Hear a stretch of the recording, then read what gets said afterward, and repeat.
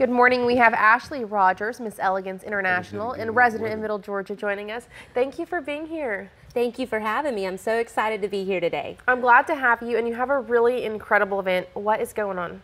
So I am Ms. Elegance International, and our internationals is taking place in November the 7th through the 10th in Burr Ridge, Illinois. There we will compete in several different phases of competition, or well, the delegates will. I get the joy of just watching this time. That's nice. Yes, it is.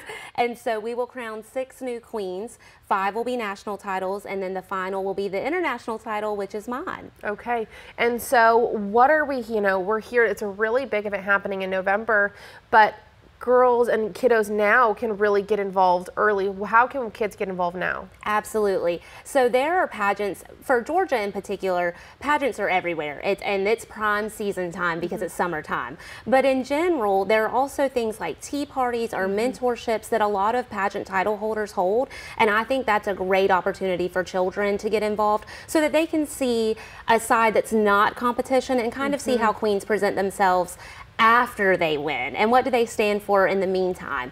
And so I would definitely say that if your daughter's not ready to compete, get into these events where you have title holders that are actually hosting, teaching manners and things like that. And so that's a great way for adults, get in there and compete. So for us specifically, you would sign up through our website, fill out the application, and then you're sent the information and you fly to Illinois come November. So when it comes to preparing for that, or are you going to win, or things of that nature, you won by being yourself and going in the first place. And so I think that when you think about it that way, that is how women and children get more involved and start joining the pageant sisterhood. Okay, and so this sisterhood you talk about, for folks wanting to know, how do they get involved? How do they come to the event in November? What does that process look like? Can anyone go?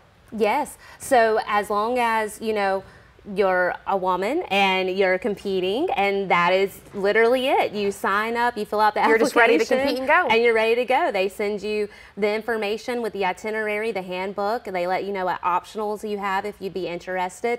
And then you get in the car, you jump on the plane, and you go. Okay, and so why is this so important to you that you see these young women get involved? It's extremely important to me because growing up, I had a difficult home environment and school environment. So I would come home to certain things, and then I'd go to school to be bullied and things of that nature because I'm a curvier woman, and I was even as a child. And so it matters to me because specifically this system does not care about your size, your skin color, your culture, your nationality. Everybody is considered a queen when they walk in the door. And so because of what I grew up in, I feel like pageantry gave me a safe space, and I've always felt comfortable to be confident in what I believe in my platforms. And that is what pageantry is for me. It was a system and a support that I could not experience anywhere else. And so it is more than the sisterhood of you go, you rock that stage. It's more of what are your goals, what are your life dreams, and I'm here to support you all the way through. I still have friends from when I was 12 years old competing